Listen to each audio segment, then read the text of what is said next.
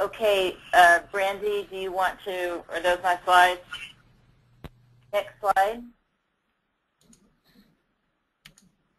I agree with a lot of what Dan just said, and so impressed with what both Rex and Dan presented about potential for discovery in eMERGE using the EMRs.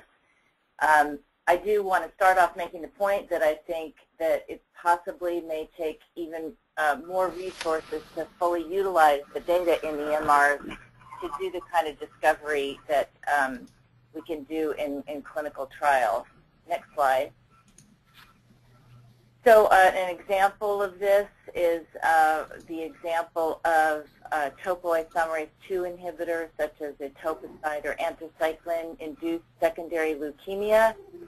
This is an event that was discovered over 20 years ago, and it can have as high of a frequency as 20% of patients treated with these drugs, and it's uniformly fatal disease. So finding out the risk factors for this disease was critical.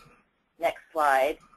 And I want to give you an example of a protocol. So this is the clinical trial that randomized patients to 2 different schedules of exactly the same drug. So these patients get treated with weekly chemotherapy for 120 weeks. And the only difference between the patients randomized to Arm 2 versus Arm 3 was that Arm 2 had the same pairs of drugs rotated every week, and Arm 3 had the same pairs of drugs rotated every 6 weeks. So the cumulative doses over a 2-year period of all of these drugs were absolutely identical. Next slide. But the frequency of secondary leukemia was much higher in the top curve in those who had the 6-week blocks of drugs versus those who got the rotations every week. And I use this as an example to point out that if we're going to do things like survey EMRs for drug-related risk factors for adverse events, including fatal ones like this, looking at cumulative dose alone is not enough. Next slide. And the same thing was true in another fatal adverse event, a secondary brain tumor in patients treated with leukemia. This slide depicts the frequency of secondary brain tumors in 4 different frontline clinical trials of childhood ALL. They all went on for 2.5 years, and they all had exactly the same dose of cranial irradiation, which is the primary risk factor that was known for development of secondary leukemia.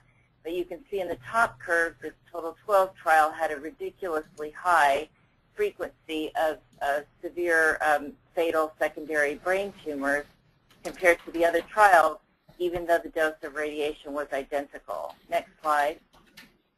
And we found actually a genetic feature in that study, a defect in TPMT, which you just heard about, which predisposed patients to develop this secondary brain tumor much worse than the patients who did not have an inherited defect in TPMT. Next slide. However, these patients that have a defect in TPMT have always been around, and it's about 10% of the population that have that defect. So what was different about the Total 12 study that made that genetic variant shine through and have its penetrant effect on this adverse drug effect that was not true in the other studies? Next slide. So by looking carefully at exactly what therapy was given per protocol, among these 4 protocols during the time period of irradiation, we could identify that it was the degree of anti-metabolite intensity only during the 2 weeks of radiation that was different about Total 12 compared to the other studies that had a reasonably low level of secondary brain tumor. So again, an overall chart review that looked at just cumulative doses of drugs or cumulative doses of irradiation never would have found this schedule-dependent interaction that was a strong risk factor for this fatal complication. Next slide. And so here we have this interaction of post-genetics only shining through with its adverse events on a secondary brain tumor that was contributed to by the use of thiopurine drugs during the cranial irradiation because of the unfortunate mixture of these drugs during the period of cranial irradiation. Very difficult to identify this kind of detailed drug therapy interaction from chart review alone. Next slide.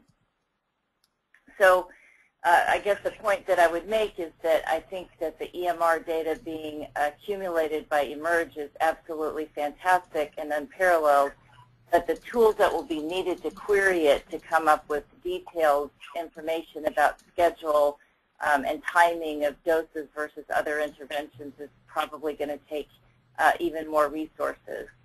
Now, as Dan just alluded to, the other point is, can you implement something if you don't already know that it works?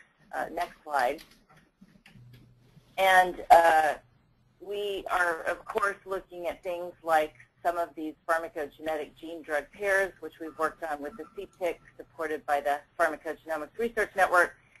Right now, we've got about 13 genes affecting about 60 drugs that are affected by CPIC guidelines, and they are ready to implement now. However, I definitely agree with Dan that for rare variants in these genes, we don't know necessarily to implement them, and some of the data have been generated in ancestrally non-diverse groups, which would make implementation in all ancestral groups potentially problematic.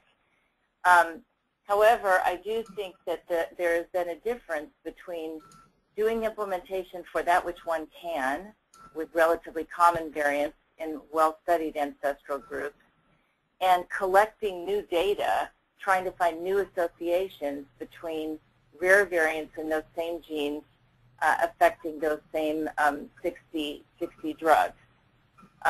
I do think that some of the trials ongoing, not necessarily in eMERGE, but elsewhere, where patients are being randomized to have clinical implementation of genomics, especially pharmacogenomics versus not, are potentially problematic, because when things are ready to implement, they should really be implemented, and it wouldn't really be ethical to withhold something that's ready to be implemented.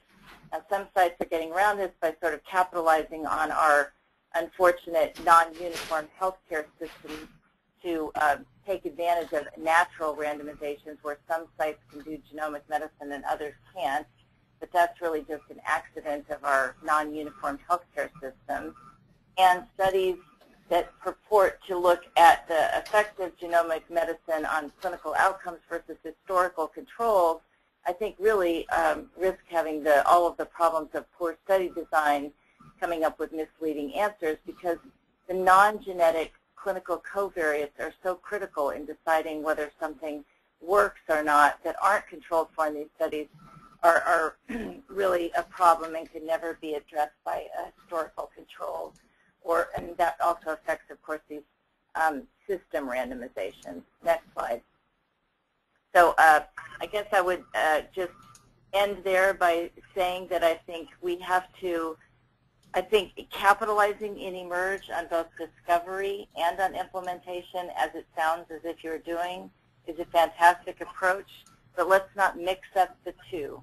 When something is ready to implement, it's used as a clinical tool, and generating additional clinical outcome data may not be the best use of resources. If something's not ready to implement, it's worthy of clinical research, and eMERGE is better poised to do that than anyone. I'll stop there. Okay, with that, thank you, and we'll